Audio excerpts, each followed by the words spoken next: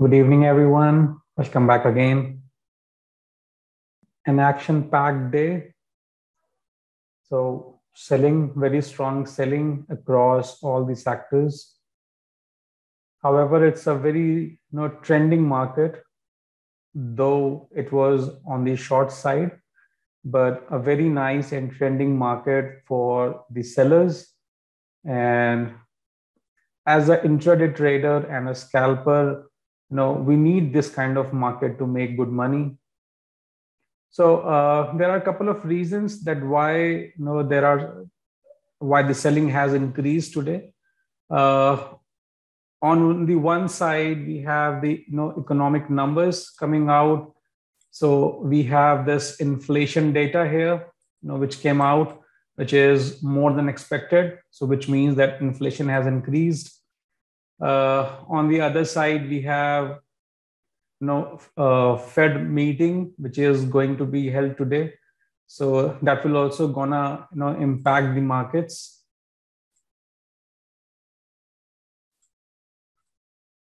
And we also have the coronavirus numbers, which are again rising, although they are limited to some of these states.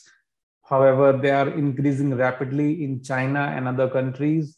That could be one reason that why in anticipation of the same kind of lockdowns and economic slowdowns, maybe we have seen the across sectors selling today. So these were some of the reasons. However, technically, if we talk about it, we have seen the prices which were continuously rising, and they rose from support to this resistance. If you remember from my past video, I have mentioned that the prices are moving within this range, this bigger range, which is between 16,800 to 15,600.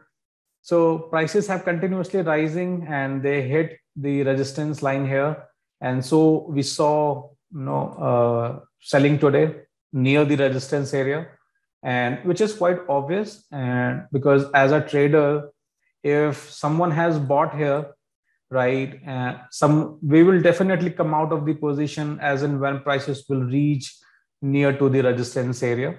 So that's quite obvious. And especially when we know that the economic numbers are not pretty much in the favor of the country. We have the coronavirus numbers which are increasing. We have a war going on. So all this makes it a pretty logical to go short at the moment, and which is what we have seen today. Now, for tomorrow, I think Nifty might retest the support zone here, where it has already created it. And if I just have to see, this is around 16,400. The upper band is 16,400, and the lower band is around 16,300. So I think Nifty might retest it. Might dip down, create a bottoming tail kind of pattern, and then again try to move back up. This could be one scenario, because we have seen a good momentum in Nifty from the base, from the bottom. And I think this just one day of selling doesn't define a lot. It doesn't mean that now we will see a kind of heavy selling. Just one bar cannot indicates that. So we might see that prices either consolidate at a lower level, or they might open at the lower level, create some base here, and then again shoots back up.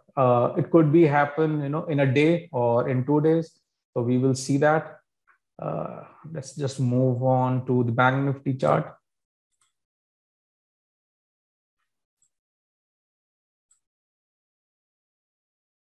Okay, so in Banknifty, almost similar kind of a pattern.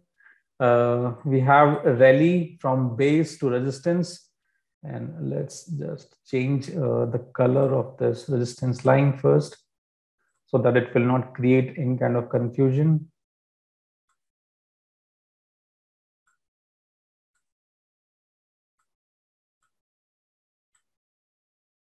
Okay. So selling, technically speaking, selling because we are already in a resistance, and it has also near to this declining 20 MA.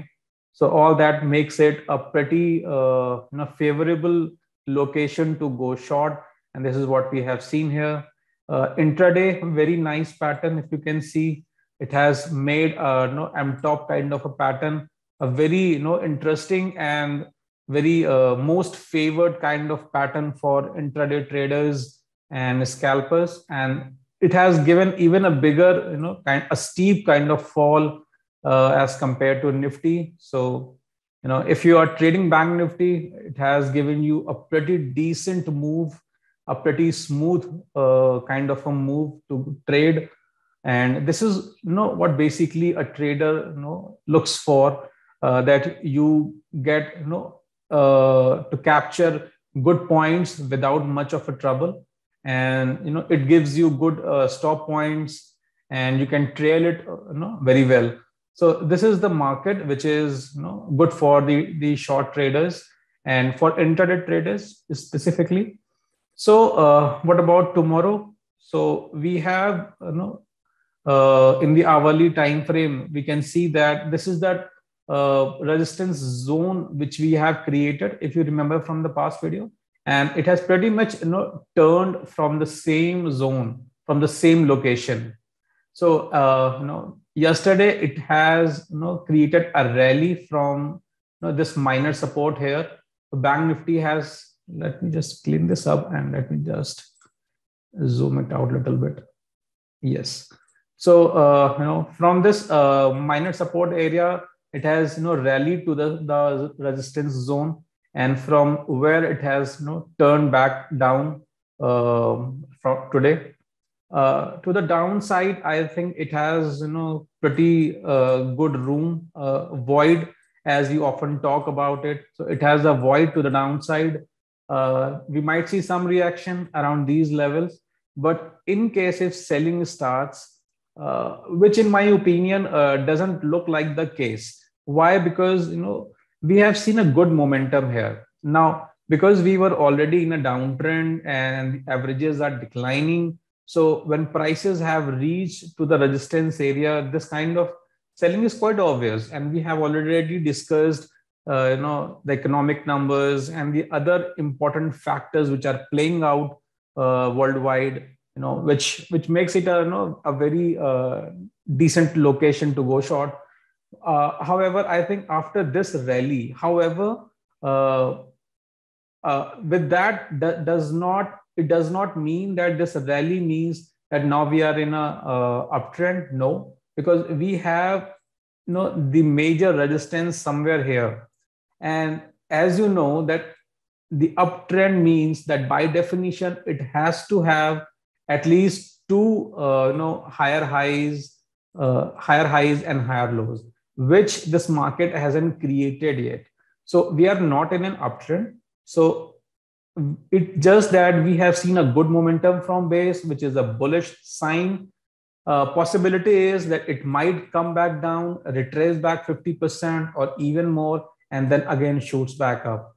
So although this market is still in downtrend, and it has pretty decent room to the downside. However, if let's say that it creates, let me just clean this up.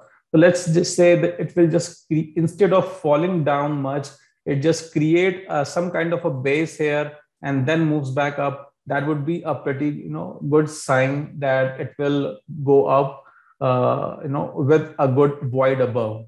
And if it does so, that would also mean that it has created a kind of first higher low here. However, to go in an uptrend or to form an uptrend, it has to move above. It has to breach the resistance overhead. So that's about it in this analysis. Hope you have got the message here. If you have any questions, as always, ask in the comment box below. Till then, take care. See you in the next session. Good night.